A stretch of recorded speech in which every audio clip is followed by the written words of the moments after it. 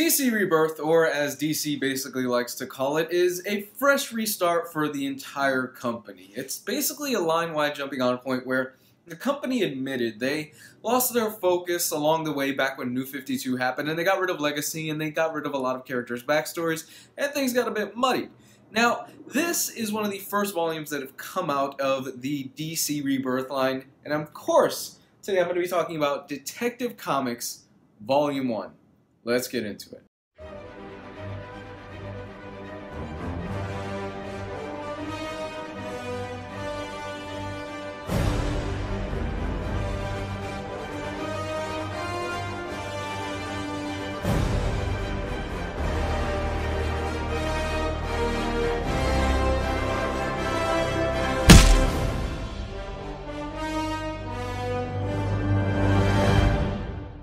Right off the bat, I'm going to say that I think this is the best Bat book on the stands right now. Yes, I think it's better than Tom King's Batman. Yes, I think it's better than Scott Snyder's All-Star Batman. I think, without a shadow of a doubt, this is the book that I've had the most fun, and it really doesn't even center on Batman. The plot here mainly centers around Batman having to form his own little military group. Now, you're probably wondering Batman wouldn't do such a thing. It's not really within his character, yada yada yada. Well, in this instance, it kind of is. There's a reason for it, simply because there is an organization that is forming underneath Batman's nose. It's militarized, and they are basically copycats of Batman. They are mimicking his style, only with much deadlier force. This forces Batman to go to Batwoman and go, look, I really want you to put together a team. You've got military experience, you know how to run a group, and I need them very well trained. Can you do it? Batwoman then goes and conscribes Spoiler, the Orphan, Clayface out of all the characters, and Red Robin.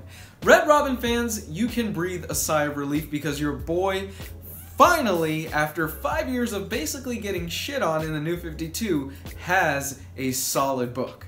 You're also probably wondering, well, Clayface, that's a really weird character. He's a villain. How does that work into this book? James Tynion, the author of this, sets that up really well. Because the first interaction that you have with Clayface in this book is the Clayface is sitting inside of this movie theater watching one of his old movies, and people are running away from him. They're freaked out, and Clayface pleads to Batman, look, I just want to do some good in this world.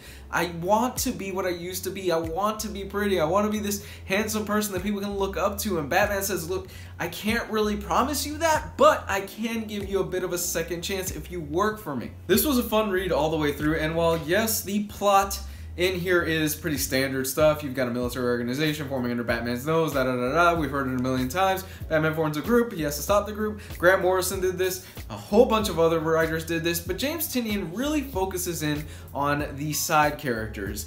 The Orphan and, let's face it, the Spoiler are two characters that chances are, unless you are heavily invested in DC Comics, you don't even know who the hell they are. And by the end of this, you do get a sense of who these characters are, and you do end up feeling for them because they start realizing, yeah, we're in over our heads really, really badly. James Tynion, the protege of Scott Snyder, and it really does show here, has a deft hand and a deft voice at every single one of these characters. That's something that I really like. There's a whole bunch of characters in this book, and each one is unique. Each one has different motivations. Each one sounds different. That can be very tricky for certain writers to pull off. I'm looking at you, Brian Michael Bendis, where every single character kind of sounds the same if you have them in a group, and there's really no distinction between them. Out of all the characters in this volume that get the most play, it's Batwoman. This really is Batwoman's show, and she steals a lot of the amount of scenes in here, especially in relation to how the overall story plays into her personal life without giving away too much. But I will say that there was a huge twist